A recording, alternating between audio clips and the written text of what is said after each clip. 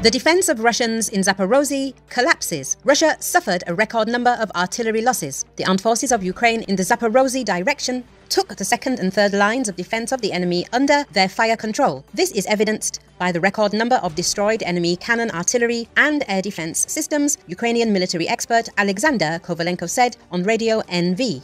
We are already putting pressure on their second line of defense, if not directly physically, then with fire. In June, there was destroyed Russian cannon artillery. This suggests that the second line of defense is under our fire influence, because the bulk of their artillery battalions are there.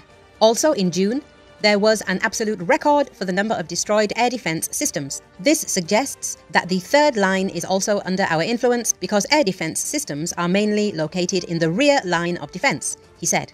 He also noted that in some areas of this direction, the armed forces of Ukraine are already approaching the second line of enemy defense. So, the defense forces quite successfully hold Piatikatki, from which it is possible to attack Vasilievka, although he does not predict a frontal attack in this area. Now, the Piatikatki serve as a diversion of the resource of the Russians. They are trying to recapture the Piatikatki and they are destroyed there when they come out on a direct shot. But there is also advancement in this area. Our positions are expanding. Very interesting actions continue in the direction of Rabotino. When Rabotino is liberated, this is actually a blow to the second line of defense of the Russian occupiers, he said. However, he added that the invaders in the Rabotino area are seriously holding on, for which they use resources, but the armed forces of Ukraine have already leveled the flanks there and are gradually covering the settlement. Kovalenko also pointed to the successful advance of the Ukrainian defenders in the area of Wet Yal on the border of Donetsk and Zaporozhye regions. There, the target is Starom Linovka, that is also the second line of defense of the enemy.